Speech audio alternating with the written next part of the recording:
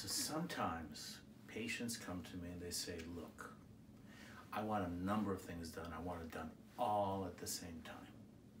Now, if they're talking about their eyes, their nose, their neck, their face, their brow, yeah, okay, sure. Because what we're talking about is one region of the body, taking care of the face in its totality.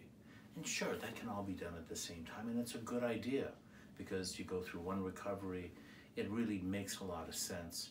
One thing flows into the next, and we can create harmony throughout that entire region.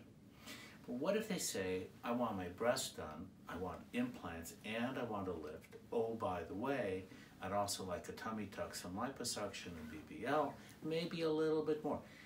Then we start asking, wait a second, what are we really talking about? Because really there are a few factors. One of them is when you're done with the surgery, how are you going to recover? Do you really want to be hospitalized for this? And I usually don't like to hospitalize my patients. I try to plan the operation so this is something that you can handle on your own or with minimal help. A friend, a spouse, we can even arrange a nurse.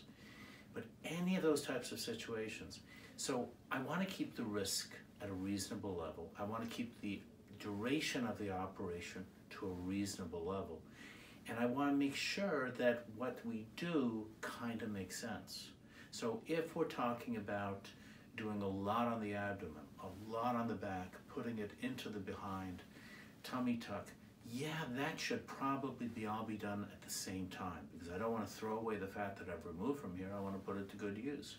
I want to be able to get rid of the fat and tighten everything. So that probably makes sense.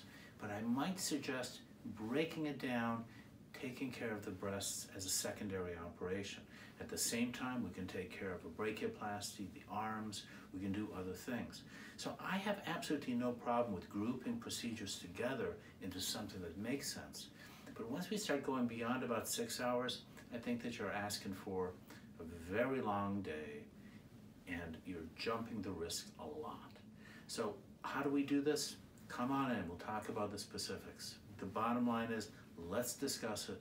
Let's figure out your best solution to try to achieve your best result.